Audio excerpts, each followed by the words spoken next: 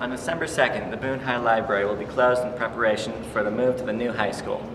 Students will need to be prepared to spend a year and a half without a high school library.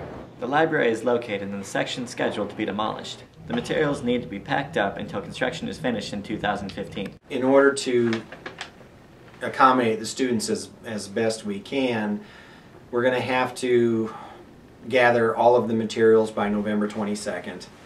And we have to basically shut down the library by December 2nd because we need time. We've got to take inventory. Then we also have to separate books out that certain teachers are going to be keeping for that 18-month period where we're going to be constructing the new library. Students will need to remember to turn in their materials by November 22nd. And on December 2nd, the library will be closed for good.